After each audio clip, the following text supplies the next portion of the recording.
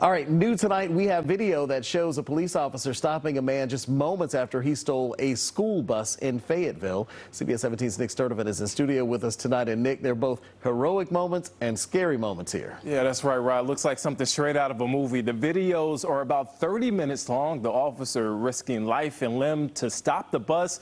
But take a look at it for yourself.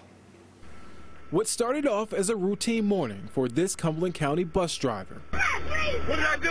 What did I do? Close the door.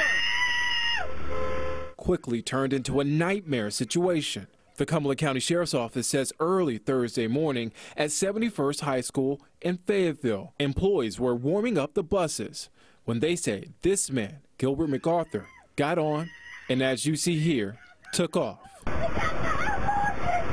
As MacArthur drives with sirens blasting behind him, it appears he calls dispatch, at one point saying that someone was trying to kill him. I'm driving 40 miles per hour. I'm very tight. I'm not high. Minutes later, the video shows him being confronted by law enforcement. Do not shoot me.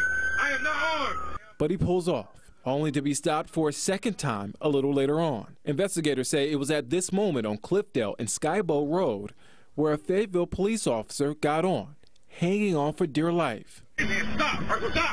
And after a tussle, the officer was able to get the bus to a complete stop, followed by an arrest. And Rod, according to records, MacArthur is still in the Cumberland County Detention Center facing multiple charges. All right, Nick, incredible stuff. Thank you.